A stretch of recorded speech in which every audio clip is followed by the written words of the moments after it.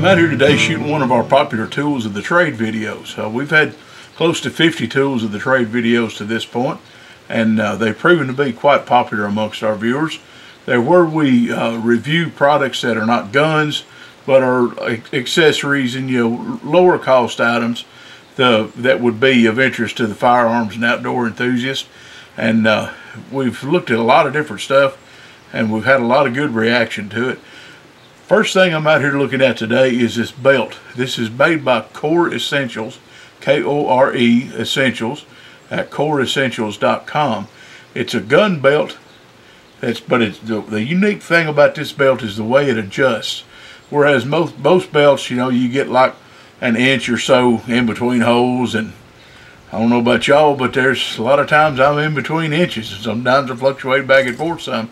These have a little ratchet arrangement on the back of them that allow you to adjust incrementally the length of the belt around your waist in 1/4 inch increments, and it really makes a great difference. So you can get just the right amount of snugness onto you, just the right amount of tightness on your body to hold your britches up and everything like you want to. As a matter of fact, normally when I wear a belt, I'm wearing suspenders because everything doesn't fit perfectly, and it's either so tight that it's not comfortable to me, or it's loose enough where I have trouble keeping my britches up if I got a gun on.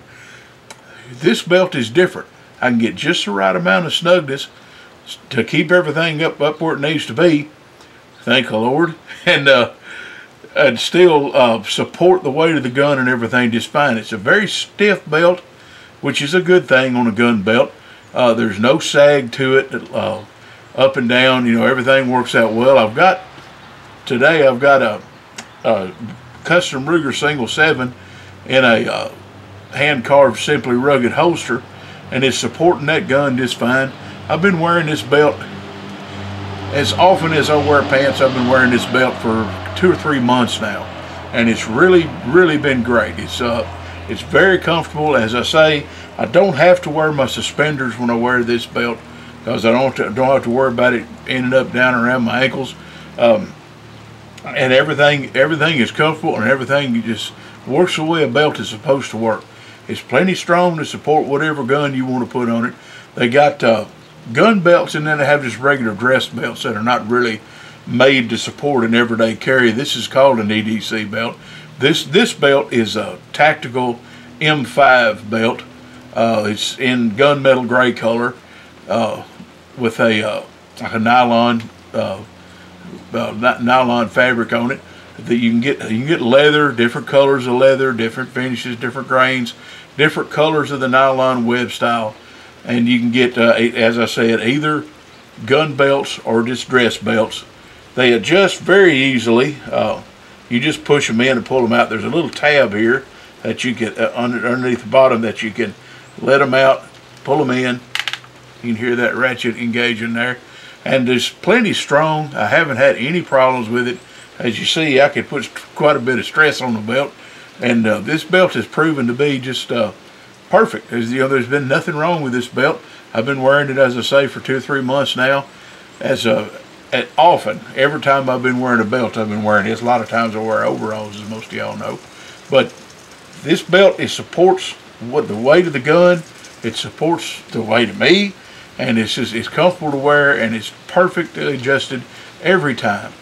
They're easy to adjust, easy to put on, easy to take off. I highly recommend them. They are a belt like this. Retail price is $59.95, I believe it is. A little bit of variation in the prices depending on whether you want leather or web, and different kinds of belt styles and different belt finishes. This one here I think is really nice looking.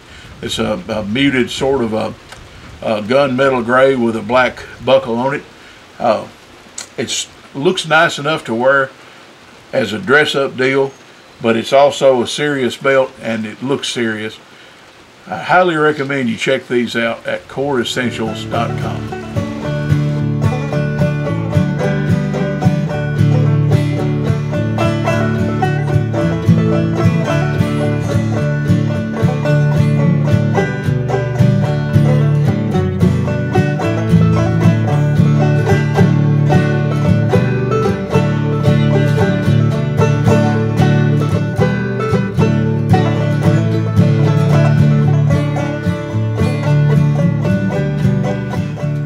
Another cool thing I want to show you today is this little bitty flashlight. It's from Streamlight. It's called the MicroStream USB. It's about the size of a AAA battery flashlight. It's real little and it's real handy. It's my everyday carry flashlight. A lot of folks that I know carry flashlights all the time. They're handy to have around. I carry it every day. I use it every day. There's just it's endless how handy it is to have a flashlight on your person at all times. And this one is little enough where you can carry it easily, but it's got a lot of light in it. It's 250 lumens, and it's got a tail cap switch that cycles between modes, but between 250 and 50 lumens. That's plenty of light for nearly everything you want to do. I mean, it's just a great light to have. It's really handy to have around. The really cool thing about these is that they're USB rechargeable. You don't have to worry about keeping batteries in them. I mean, regular flashlights, I'm always running out of batteries, and I'm always having to buy batteries, and you always don't have a battery with you when you need it. These things are rechargeable, and I've been carrying this thing probably for 6 months at least, and every day. And as I said, using it every day. A charge lasts probably 3 weeks on this thing, and that's using it some every day. And I use it wide open pretty much all the time. Every now and then I'll dial it down to 50 lumens, but pretty much all the time is wide open. There's two different modes you can get, or two different models you can get. One, this one, automatically defaults to the 250 lumen mode. You can also get one that automatically defaults to the 50 lumen mode, and you get, I think, 4 hours of continuous run time on the 50 lumen. But I've never had this thing crap out on me when I really needed it to be around, and it's nothing to charge them. That comes with a little lanyard if you want it. I don't even know where mine is. I clip it to my pocket on my overalls, and that's where I keep it all the time, and put down my hand and it's right there. It comes with that. It comes with a USB cable. The head on them pulls apart, and you can see there is the little USB connector that you charge it up on that. There's a little light that's red when it's charging, green when it's done, and then when you get ready to start using it, you just slide the head of it back. There's an O-ring, seals it all up. It's a great little light. Another cool thing on the Streamlight MicroStream USB is the clip that I clip to my pocket. It's a double clip. It also lets you clip it to the brim of your hat, so you can have that around, looking wherever you're looking. I don't often use that feature because usually if I've got the thing with me and I need to be looking where I'm looking, I just put the end of it in my mouth, which may not be the most sanitary thing in the world. So it's got the clip for your hat on there. Saves you money on batteries because you're not all the time having to buy batteries putting in darn thing. And they're not expensive. I bought this one from Amazon. It was about 30 bucks. And that's what they sell for, somewhere around 30 bucks, 25 to 30 bucks. I think I gave 27 or 28 on Amazon.com for mine. They're great little lights. I've got a lot of Streamlight flashlights, and they're all great. The folks at Streamlight are great folks. They make a good product, and they make a good product at a reasonable price. This is my favorite. This is the one that's with me all the time. It's the MicroStream USB from Streamlight.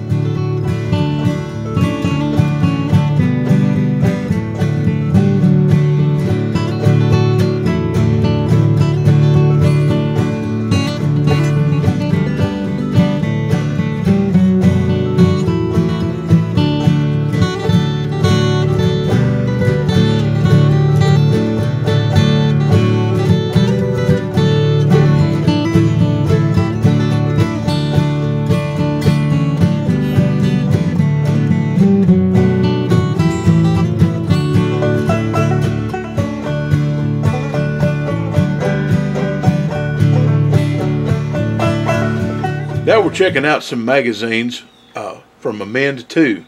They make a really nicely made polymer mag, polymer follower. Very smooth loading springs in them. They're easy to load. They work really great. They're 100% reliable. We did a brief look at these in an earlier Tools of the Trade video. I've been using them here for the last little bit, probably the last couple of months, and they're working really great. I haven't had any problems related to the mags at all. They work great. They're American made. They're polymer mag. They're tough mags. You know, they don't have any flex to them when you squeeze on them or beat on them or anything like that. They're just well made, American made, quality mags for not a whole lot of money. They make a 30 round mag. They also make 20 round mags, which will work just as well. And they make a 10 round mag. All of their AR mags are $14.99 a piece.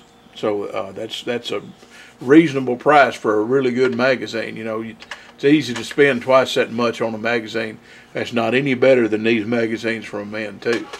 They also make magazines for various models of Glock pistols. I've got a Glock 19 mag here and the Glock 17 mag. They are similarly made of polymer. They're similarly tough. They're similarly really work smoothly. They're good mags. They are $17.99. They make them for several different models of Glock pistols. I think about 5 or 6 different Glock numbers. So check them all out at amentomags.com.